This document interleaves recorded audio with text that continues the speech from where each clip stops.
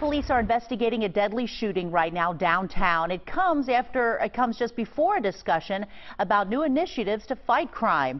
WLWT News 5's Tammy Mutasa is live with more on what police say led to the shootings. Tammy. Lisa, police say Joshua Taylor and the suspect were arguing behind me in the middle of the intersection at Garfield and Vine when he got shot. Now, the 25-year-old stumbled to Pyatt Park and collapsed there. There's now a makeshift memorial with T-shirts and letters there. Taylor later died at UC Medical Center. Now, this was the first deadly shooting in the Central Business District this year.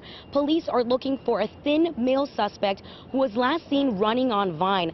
There are a lot of security cameras in the area, and police say right now they're looking at some leads. Now, one friend said he had just seen Taylor about an hour before he was shot. People just need to learn to walk away and stop, reacting, because death is final. And it's like, I hate you that much that you have to die. That's crazy. And that's happening every day. It seems like somebody's trying to kill somebody every single day. That makes no kind of sense. Now, this murder happened right in front of the public library and 3 blocks away from Fountain Square. Today, some people are on edge. Reporting live in downtown, Tammy Mutasa, WLWT News 5.